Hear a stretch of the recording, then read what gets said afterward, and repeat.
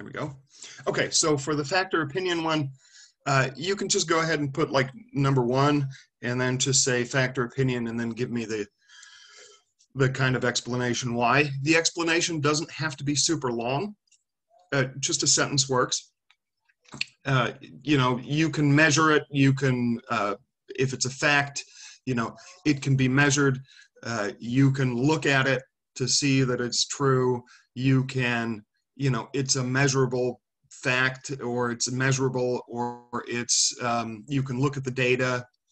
If it's opinion, you just say, you know, somebody else could disagree, or it's not statistically provable. It's, you know, that kind of thing. So it doesn't have to be, you know, a paragraph, or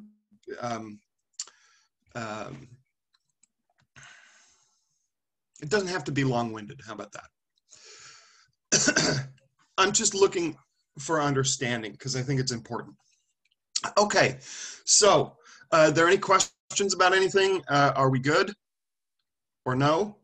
I mean, you can have questions and be good, I guess. It's perfectly fine to have a question. It actually gives me something to talk about that I don't have to come up with on my own. Medium-ish. I'm not trying to make this a multi-page paper. So the question was for part 1 of the assignment, which is listing the 6 symptoms of groupthink. Again, you don't have to give me, you know, 4 pages. What I would like is just tell me the symptom. Give me an example of that symptom, kind of a real world example, and then tell me how it can be avoided, or how we can try to avoid it. Most of the groupthink problems are just inherent in a group, and we have to kind of actively, because those are the Did my audio cut out? No. Okay, it's just for you, Oscar. So the dynamics of groups funnel things towards the groupthink symptoms, the symptoms of groupthink. That's a natural progression. And so what we try to do is we should try to be aware that those things can happen, and how can we try to avoid it. Like I said, you can't be 100% on this, but and so I think I gave you examples, and you should be able to find examples online. All you got to do is give me like 1. You don't have to, you know, tell me like 15 things for each one. Again, it's to get you to actually think about it, and writing it down focuses our thought processes. So you should be able to do each one in 3 or 4 sentences. So there's a list of 6, and you don't have to do it in paragraph form. You can just kind of list it and then just give me a couple of sentences. Anything else? Anything else that we want to clarify? Or you want me to clarify? No? Okay, yeah, go ahead. Oh, you need to unmute yourself, otherwise I can't hear you. Patrick, you're still muted. There you go. The space bar is supposed to function, and for some reason, this computer, when I hit the space bar, it does all kinds of bizarre things in Zoom. Anyhow, yeah, no, I see it's changing your picture. Yeah, I'll fix that in a minute. Yeah. From going through the lecture that I had listened to, seems like there may have been more than 6 items. We talked about more. I mean, there were 6 symptoms. I'm pretty sure that in the, I forget which lecture it is. Oh, in the lab, I think I went over the 6. So I think the lab lecture for the day that I assigned it goes over the 6. And I'm pretty sure that the day the lecture, so there was the lab, that I have recorded that when I assign it, I think I mentioned all 6 of them. And Okay. the lab where we talked about groupthink, I think there may have been 2 lectures, I'm sorry, the 2 lectures where we talked about groupthink. I'm pretty sure I mentioned them there also. What are they? Where are they? One of them's peer pressure, right? All my wife cleaned up my room, so now I can't find anything.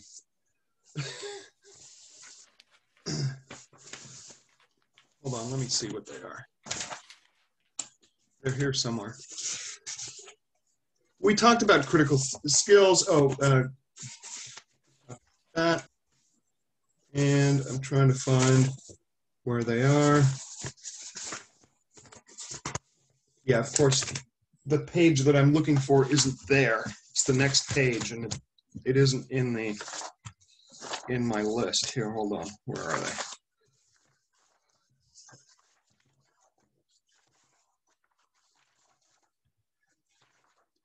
This is what happens when other people clean up for you. Those are my brain teasers. Oh, here we are. Found them. So it's rationalization, peer pressure, complacency, high moral ground, stereotyping, and the illusion of unanimity. Those were the 6. And I'm sure that there are more, when we talk about group dynamics, that there are more symptoms of this. But yeah, go ahead. Could you read that back one time a little slower? Because I have a list here, and I'm trying to figure out if I missed some or have the wrong ones. So the first one is rationalization. Got it. Peer pressure. Got it. Complacency. Okay, complacency. Yeah, that's the one where a group feels like their decisions are fine because there's no disagreement. Okay. And then we have moral high ground. Got it. Stereotyping. Got it. And lastly, the illusion of unanimity, which is kind of like the complacency one. So discourage discussion of new ideas. Well, the illusion of unanimity basically has to do with, because no one is speaking out against it, the group feels like everyone is in agreement. Okay, so some on my list may be subcomponents of the 6. Okay. Possibly, yeah. That's what's going on. Okay, Yeah, thank okay. you. You're welcome.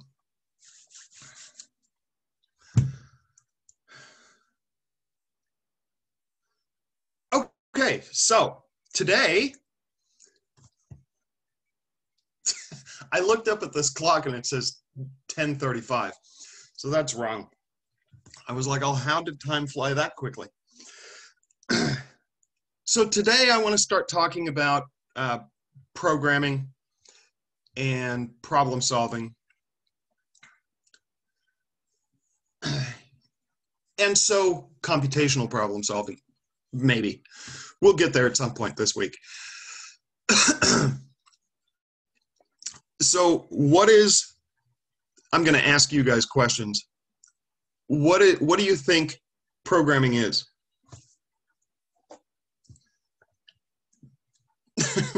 Robert is like, 1, rationalization. Robert says it's hard.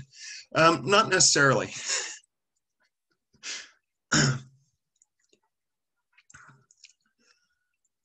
Giving instructions to a computer. Creating programs. Go ahead, Patrick.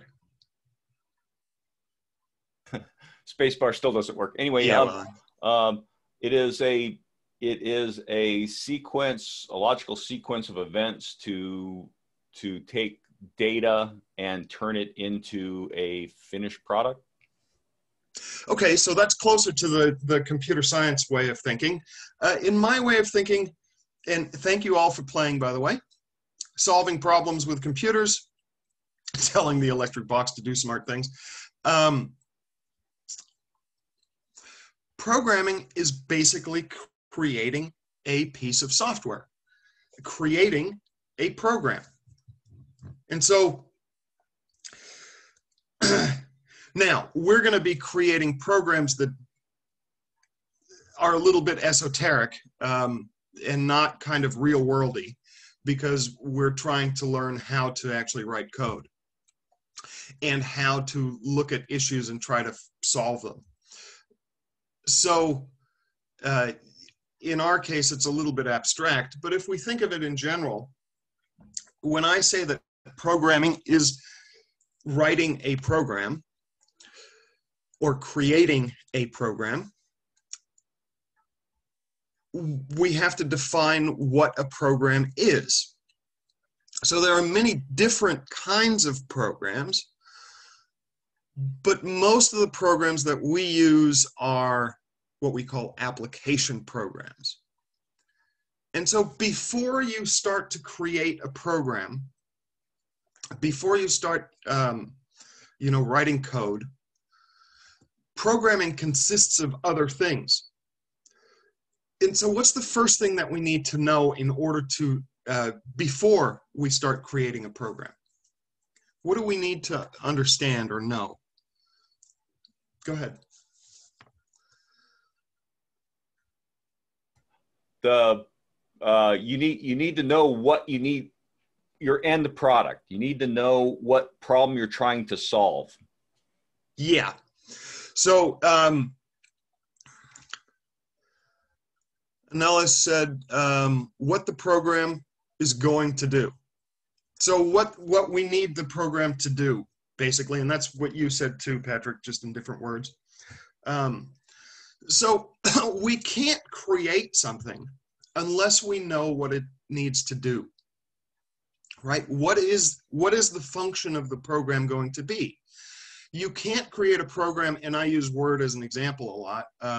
You can't create Word unless you know, right, what the end product should be. So if we think about creating a word processing program, and by the way, I use Word a lot as an example just because I assume that everybody has used it or that we're familiar with it. And the tricky bit is, what does Word do? You can give me this in like one sentence. What does Word do? What does it do for us? What is the application that we use Word for?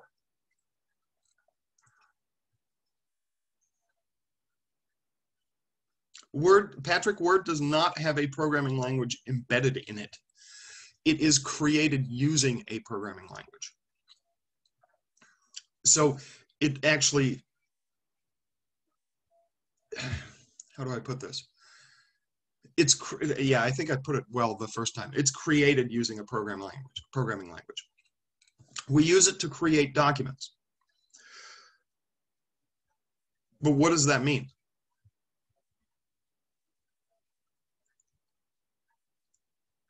That's not Peter, it's a good answer, and it's a jumping off point from what I want to talk about, and you played the game correctly. But when we look at creating a program, we have to not only look at the broad kind of picture, which we tend to do. So when I ask you, what does Word let us do? And you say word processing, create documents, write stuff. Yes, go ahead, Valerie. Idea. So, everything's right, of course, but if we're going to look at the meat of this, it allows it for, if you were, writing a letter or something important, to transcribe our words and to share for communication for these important, documents. So basically it transcribes our words and it allows us to share it with people around the world for, any sort of reason. So as a communication tool. Valerie, you're so idealistic. I love that. I'm much more realistic. It's basically a glorified typewriter is what it is. Yeah. See, I'm much less, I'm much more cynical. Um, but we're still looking at big picture, right? Even when I say it's a glorified typewriter, it's still big picture, right? What does Word let us do?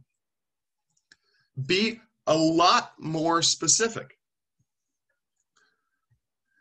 And I'll explain why we need to think this way in a minute. It turns your keystrokes into letters. Okay. So now Stephen has boiled it down to its total minimalist function. But let's go up just one half step above that. It's to write things down in any format or any way, shape, or form you want to. What does Word let us? What does it let us do? Come on, you've all done all kinds of stuff in Word. What is it? What are some of the things that we can do in Word? You can create documents. You can write. Yes, we got it. But those are still very general, right? I can take a piece of paper and a pencil and I can write. So that's not unique to Word. Make a chart. Of course, we don't want to talk about, yes, we can do spell checks. Yes. What else?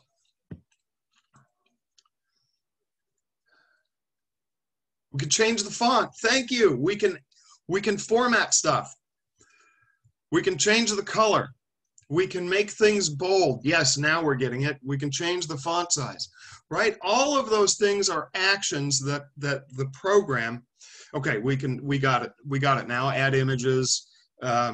We can center text, right? Now that we've got the hint, right, of where I was trying to go, everybody's like, oh, and you can have 1 or 2 columns. So, or 3, or we can have multiple columns. My point here is that in order to create Word that we see kind of as a whole, at some point somebody had to come down. So let's say that we have no word processor. We want to create a piece of software. And typically, by the way, large pieces of software or complicated pieces of software like Word are not created by one person. They're created by a group of people. And they're created not by just a group of people, they're created by groups of people that are focusing on different aspects of the program.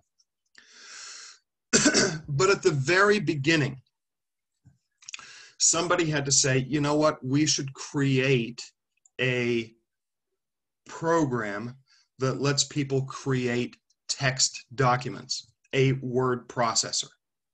Because right now, all we have is a typewriter to do that. And so we should be able to use the computer because it has a keyboard and we should be able to type on it and we should be able to save that information and create files. And then the discussion had to go something like, well, what should it be able to do? And somebody had to come up with, and I always go back to the very simple things, well, we should be able to underline text. Okay, we'll write that down.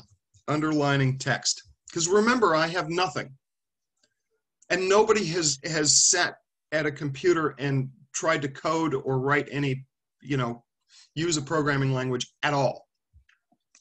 Before any of that happened, somebody had to say, ooh, I'm Patrick.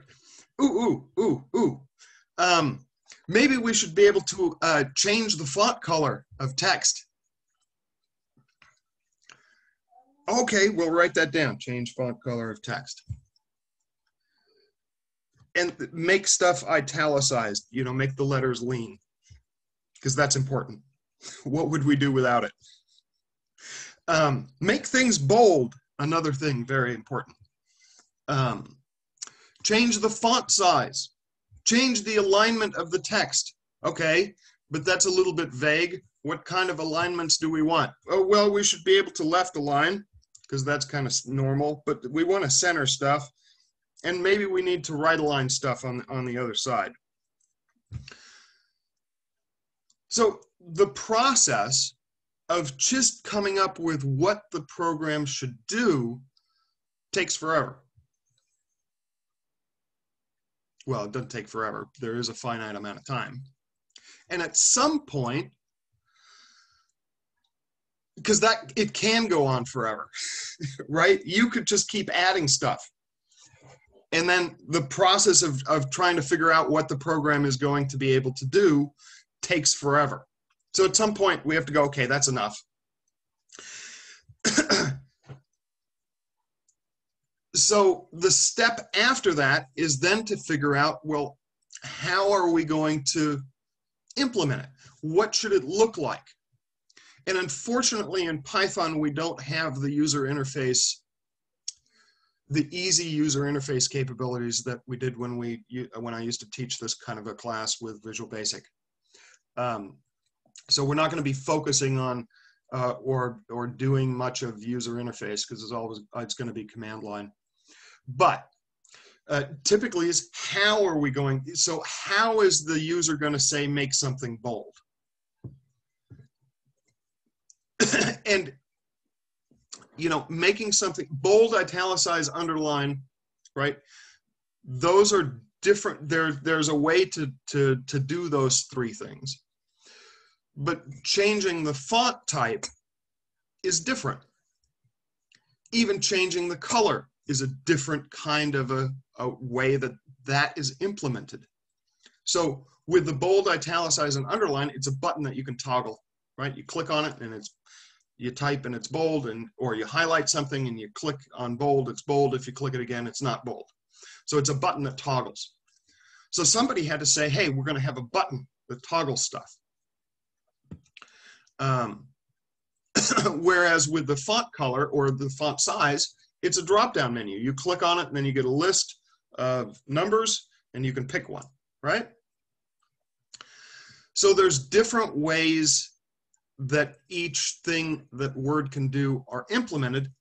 A group of people had to sit down and think about that and design the user interface. After that, once somebody said, okay, these are the things we wanted to do, and we're going to implement them this way, or we're going to try to implement each one of them in a certain way. So we're going to use a graphic button, or we're going to use a menu, or we're going to use a keyboard shortcut. What's the keyboard shortcut for making stuff bold? Anybody know? Control B. Good. So then somebody has to say, okay, so what's the appropriate programming language that will let us do what we want to do? Because there are many different programming languages, and some of them are better at doing certain kinds of, creating certain kinds of programs, doing certain kinds of things. So for instance, Word is created using a programming language called C++ or C++. Well, you know what? I'm not actually 100% sure what they're using now. Because as time goes on, programming languages get modified, and it used to be C. C became C++, and that became C++ as it moved into, it added different capabilities. And so I'm not sure what they're writing it in now. What I'm not sure about is what it was written in originally. Whether it was C+ or C. I'm sure that now they work on it in C++ because that's the more when they do updates. The other thing about a program like Word is that it's become much more complicated over time. As new versions come out, Microsoft keeps adding new capabilities.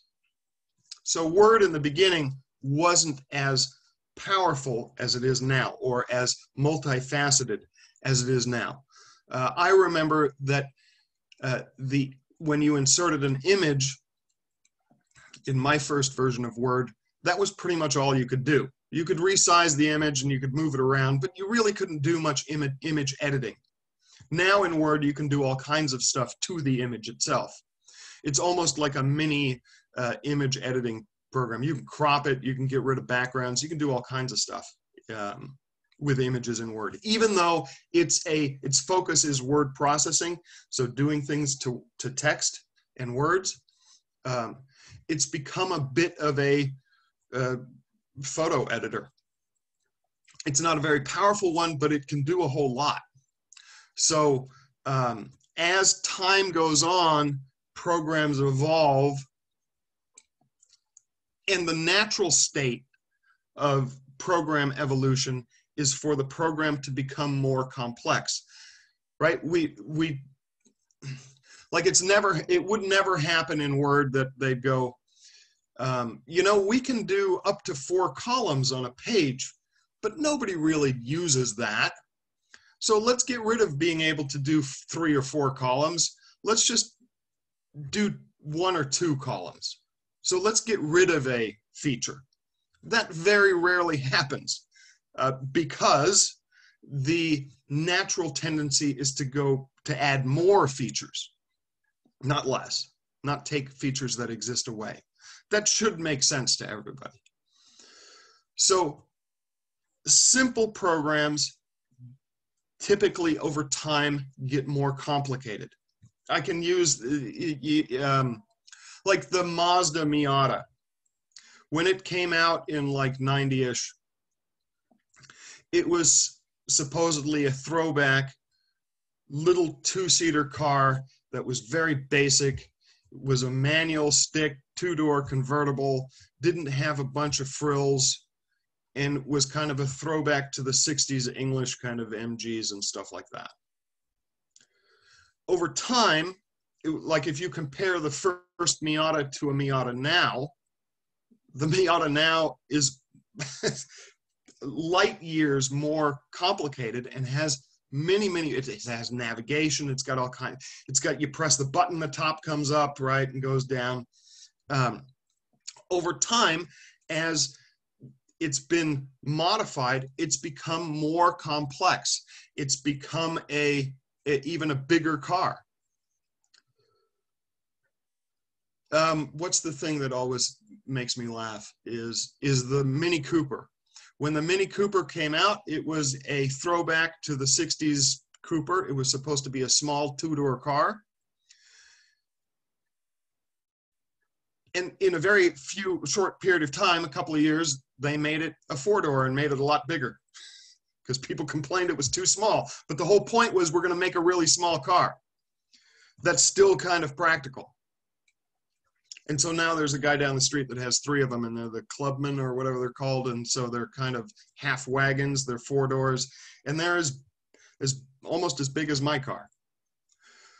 So over time, it got more features, right?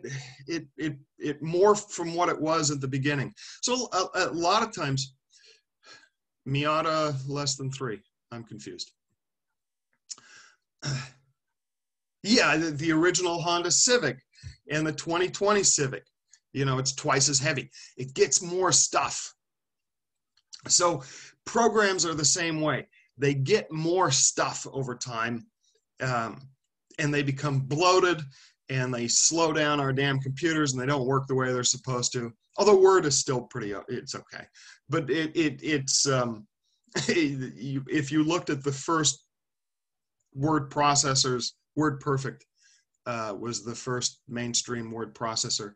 If you look at that, the first versions of that program to today's versions of, I think WordPerfect is actually still around, but today's versions of Word, the capabilities are light years more advanced. So where was I going with this? Oh, so then we figure out what programming language is most appropriate, and then we start programming. So there's a lot of stuff to do before we ever program anything. And by the way, then before we actually start programming, somebody has to sit down. Oh yeah, that's right. Before we had PCs, word processing machines were dedicated devices. Because we didn't have software, as we know it today. Software was hardwired into the device. So you couldn't upgrade or you couldn't remove it. It was part of the device. But anyway. What was I going to say? What was I saying?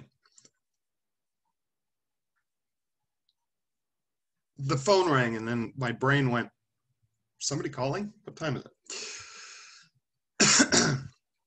What was I saying? I was saying that, before we even start programming, we need to look at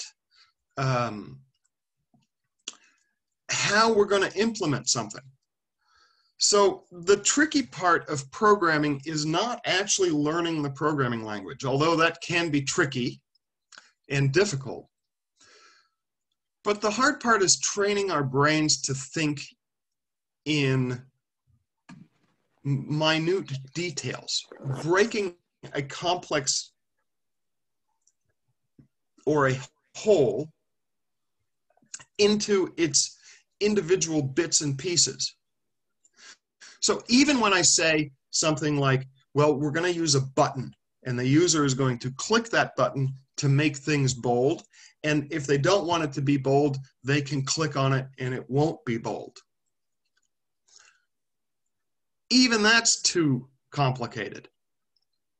We have to break that down into its individual pieces. So when you make something bold, there are two general ways in Word to do it. What are they? Does anybody know what they are? And don't give me keyboard shortcut and press the button. That's not what I'm looking for. I'm looking for the process that we go through in order to make something bold.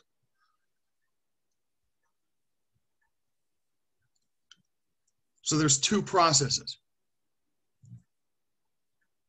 I don't care how we use it. Like I said, I don't care whether it's the button or whether it's the keyboard shortcut. It doesn't matter. There's a process that we have to go through that leads up to pushing the button or using the keyboard shortcut.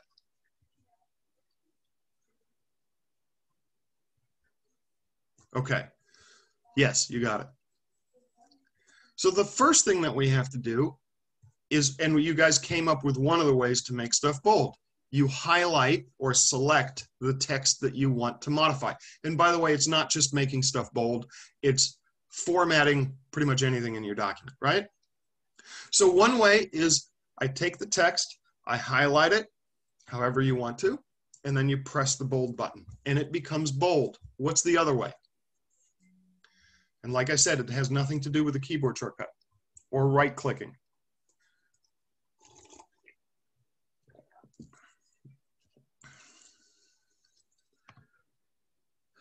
Yes, Logan got it. And so did Tatiana. You click the bold button and then you start typing.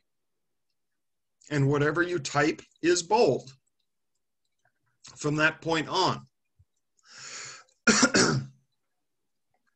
So there are two fundamental ways, and it doesn't just apply to bold, it applies to all formatting in Word. That's where we need to start. So we're going to highlight the text. We have to be able to select the text first, and then I need to have the code apply whatever it is that we're doing, whatever formatting we're doing to it, to that text. Or I need to enable the formatting and then type the text. So that has to do with how we are going to, or how do I put this? It's kind of the algorithm that we use for, well, it's actually before we even get to algorithms. It has to do with the implementation of whatever feature that we want the program to be able to do. And so that's a very basic kind of a concept. Again, It's kind of the hard part of learning to program. It's trying to get your brain to break things down into its very, very, very, very simple steps. And then try to put those steps in a logical progression that a computer or that a programming language can then let us create code for, so that it actually does what it's supposed to do. So one of the hardest bits is trying to figure out how we're going to have the program do whatever it is that we need it to do. And so that's in the book. It's called, well, it's not just in the book, but that's called computational problem solving. And by the way, I am in chapter 1-ish. He doesn't talk about Word at all, but those are the kind of concepts that I'm covering. So computational problem solving basically has to do with how we can use a computer to solve a particular problem or to fulfill a particular function, to do a particular function, to do something. So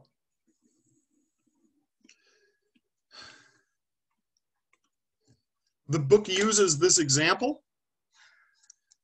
It's widely used as an example, and it's the man, cabbage, goat, and wolf problem. It's actually pretty good.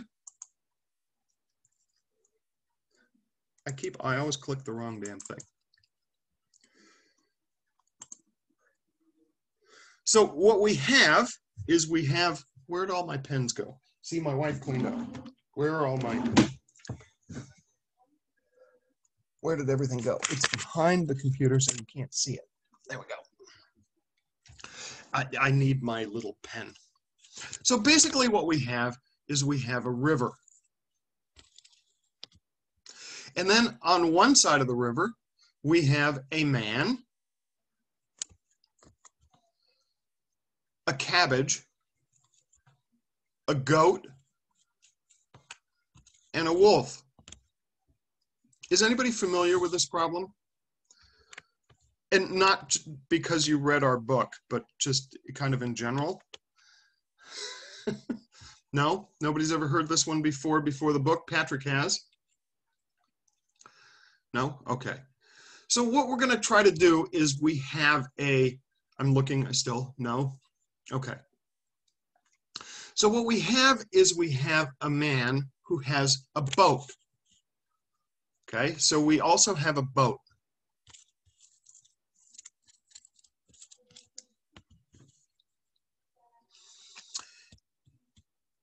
And he's got to get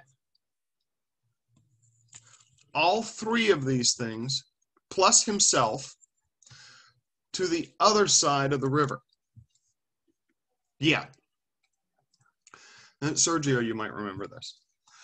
Now, the problem is, and we have to define how this is going to happen. He just can't put everybody on the boat and take them over. The boat's not big enough.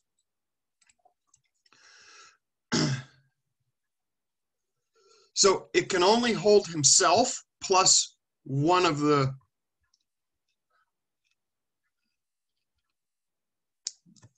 three things. So the problem is he can't leave the goat alone with the cabbage, because the goat is going to eat the cabbage if left alone with the cabbage. And he can't leave the wolf alone with the goat, because the wolf will eat the goat if left alone. And he's got to try to get all three of these things over to the other side. So you can see that here we have kind of a logic problem. We know that there's a solution. What it is, I don't know. But the easiest way to figure it out, well, not the easiest way, but one way to figure it out would be to use what we call the brute force approach. And basically the brute force approach, we just try all of the possible combinations. Yeah, see, it's early. Angelina's like, oh, I need more coffee. Yeah, this is what it's going to be kind of like from now on. So drink up. I do. I'm on my third cup. So what can the man take over? So we can take into the boat, we can put the cabbage,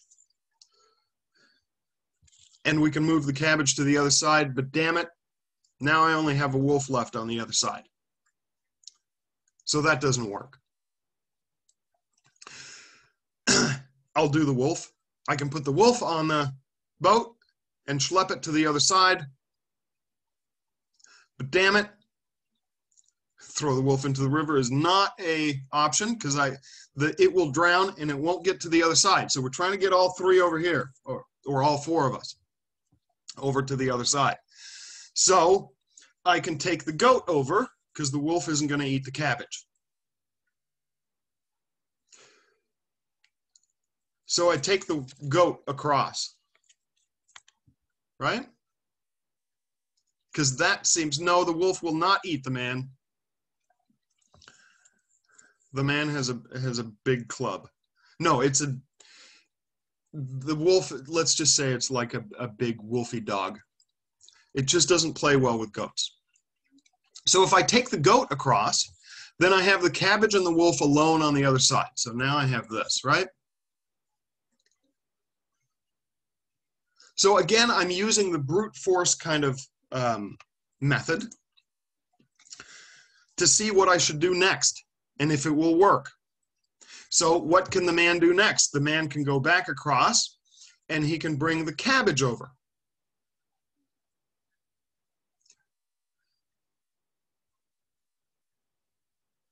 Sergio, I already told you that you only have room for 2 things on the boat. So you can't move them all at once. You will sink and all drown and you'd be dead. Sergio's dead. He's no longer playing. He drowned. So I can come across and I can bring the cabbage over.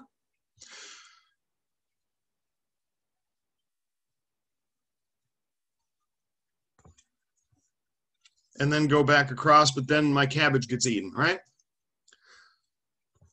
So that's not going to work. So I can bring the wolf across. I only have 2 things left over here, and then go back. But what happens is the goat gets eaten. So that's not going to work. So it seems like there's no solution. Right? Well, there is one.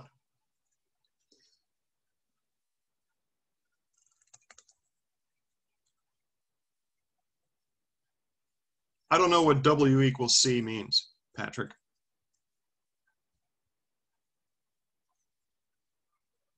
Oh, wolf and cabbage. Yeah, so at some point we have to get the wolf and the cabbage to the other side. So if I carry the wolf across first, right? So let's see if I can undo to where we don't, I don't know what I marked. There we go. So let's try not carrying the goat across first. Let's try carrying the wolf across first. So I'll bring the wolf over here, and then I go back, and I can grab the cabbage. Oh, no, I'm done, right? Because while I was over here on the other side of the river, the goat ate the cabbage. So I'm screwed again. So this is actually fairly simple. It's just that we need to reconsider the assumptions that we made, the inherent assumption that we have. Now, what's the inherent assumption that I've been working under? You have to get them all over to one side without bringing one of them back. Exactly. The assumption that I made was I can't bring one of them back. Right? But I can. Nowhere in the problem did it state that you can't ferry stuff back and forth. So I'm going to start off with the goat. So I'll bring the goat over here. And then I'll go back across and I'll grab the wolf and put the wolf over here. But I'm going to grab the goat and move the goat back to the left side. Then I'm going to grab the cabbage and move the cabbage over here. And then I'll go back and grab the goat. And then all four of us will be on this side. So the goat won't eat the cabbage and the wolf won't eat the goat. Now look how simple that became as soon as we changed the assumption that we were working under. And like I said, we tend to do this in our daily lives. We tend to have, and by the way, a lot of brain teasers, a lot of puzzles, a lot of riddles use that kind of inherent assumption that our brain makes, or that we make as human beings, and that our brain is prone to make, in order to stump us. So as soon as Angelina said that the assumption was that I can't bring stuff back once it's across, well, shit, it doesn't say that I can't do that. Nowhere did he say that he couldn't do that. Then all of a sudden it became easy, right? It's not that hard of a problem. I bring the cabbage across, I bring the goat across, the wolf and the cabbage are fine together. Then I come back, the goat's by itself. So I grab, and by the way, I can do either one. I can grab the wolf, ferry the wolf across. I can grab the goat, bring him back over here. And then I can grab the cabbage, bring it to the wolf. Now we have wolf, cabbage, goat. So nobody's eating each other. And then I can go back, grab the cabbage, grab the goat, and come back over to the other side. And I have fulfilled I've solved the problem. Or the man could go to one side by himself, let the goat eat the cabbage and then the wolf eat the goat, get on his computer, get on Amazon, order a new cabbage, a new wolf, and a new goat, and have it delivered by tomorrow with expedited shipping. That's the modern world. That's how that works nowadays. Screw it, you can even sink the boat when you're on the other side and order a new boat.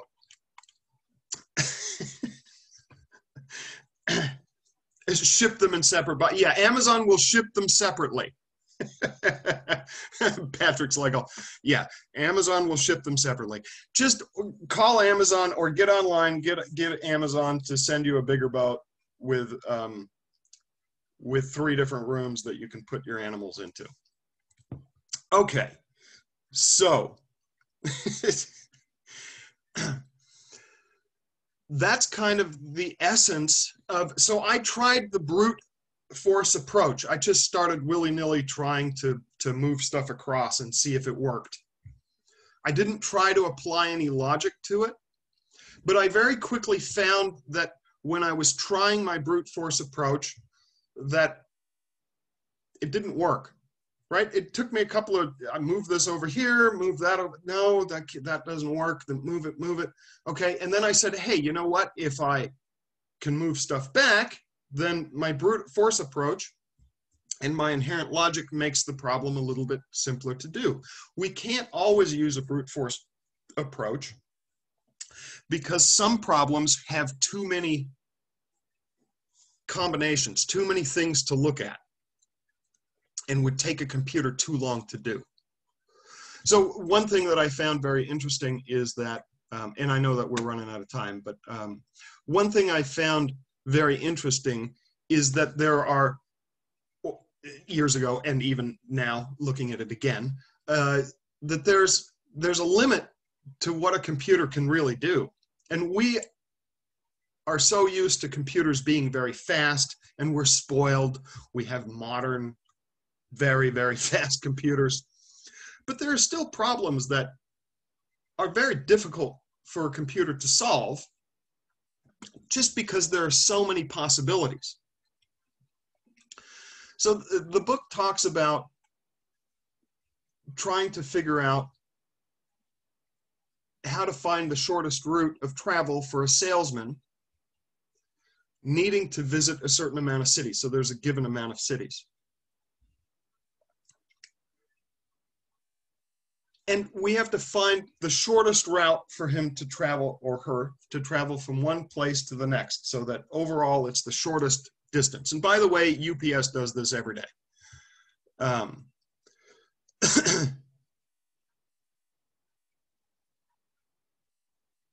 So if we only have 10 cities, which doesn't seem like a lot,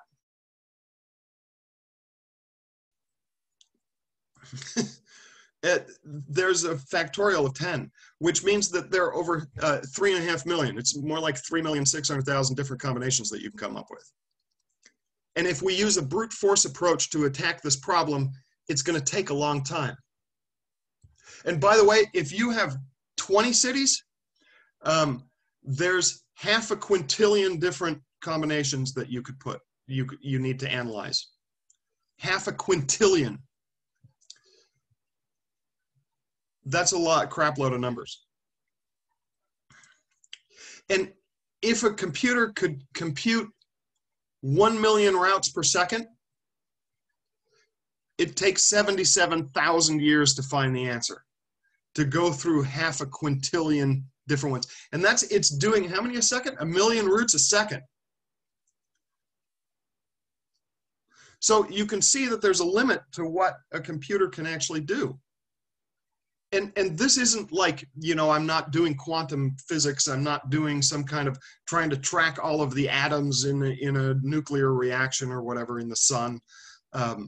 This is something I'm trying to find the shortest route that a salesman should take between 20 cities. And if I use the brute force approach, which basically means I just randomly pick one route here, one route there, I randomly connect them and measure the distances, and I don't duplicate any of them, and I try to find out, yeah, quantum computers can do that even faster. They could probably cut it down to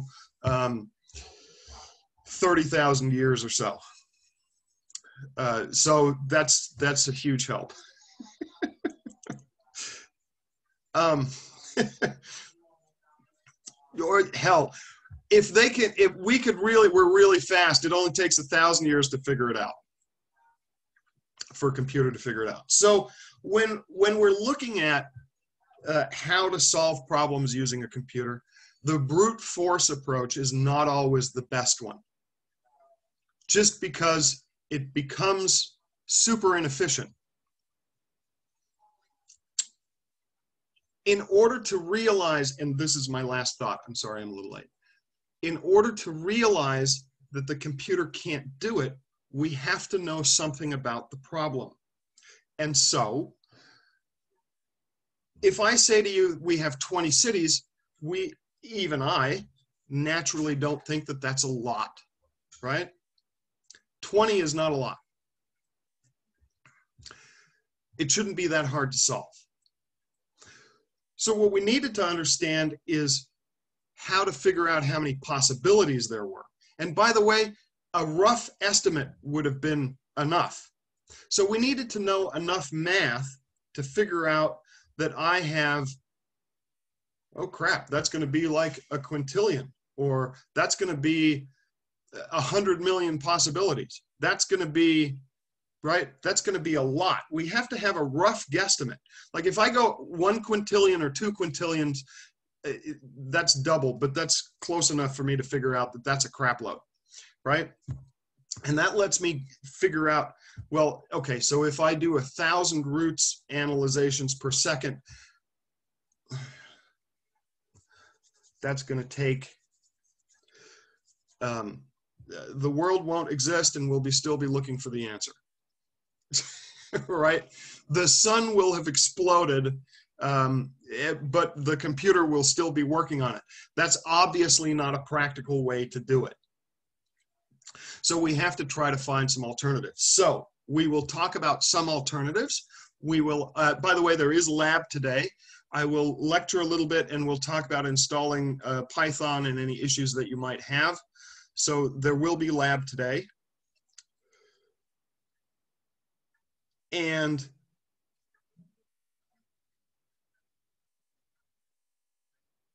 Logan made a program to go through 64 factorial combinations. As soon as I pressed run, it just froze. Yeah, that's because your computer's going, I'm sorry, I can't help you. I'm just going to take a break. It's too hard. So I will see you guys. Is there any questions? Read chapter 1 or look at chapter 1. It's actually a good idea. And let me do this. It's a good idea to read the chapters. We are going to get very complicated very quickly. So it's a good idea to read the chapters. And I apologize for I'm not going to make you read, but it's in your own best interest to read.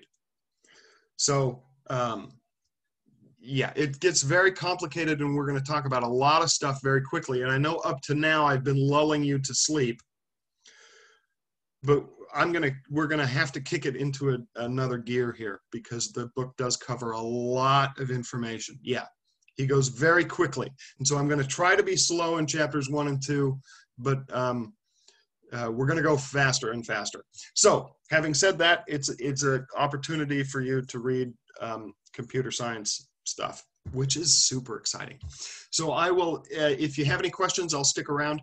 If you don't, I will see you during lab today, and we'll talk about installing Python, and maybe we'll talk about a little bit more in chapter 1. Okay, so we'll see you later today. Have a nice break.